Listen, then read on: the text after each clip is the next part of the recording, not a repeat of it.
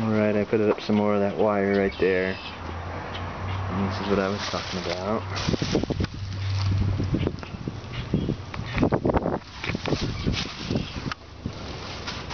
And we can patch that, I guess, too, if you want. That's a Chihuahua, so I don't think he's going to be getting that high.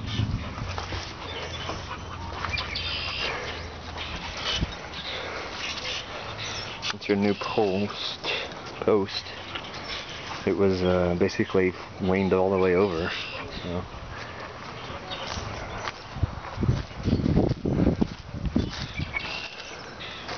That's a new picket right there.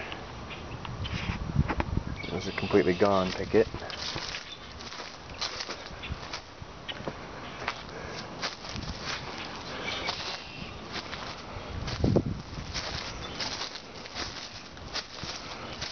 That's the hole I was talking about on the back. It's now got the wire around it too. So it's blocked off.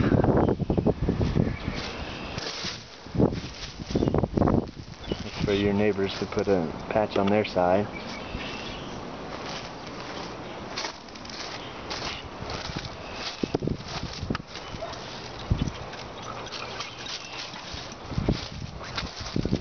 This is your good neighbor side, and I actually talked to him. He was pretty cool. I was in his backyard and he caught me.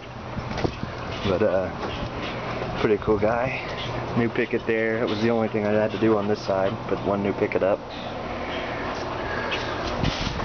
I think they look pretty good around the edges.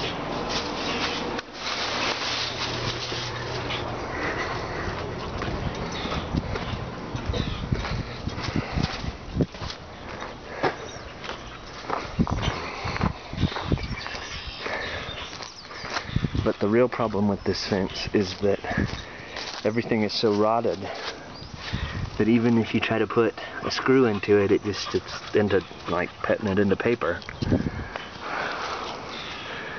You can see how easily that wobbles. That fence is that's not going to last much longer, I don't think. That one's a little better. That one's a pretty bad post.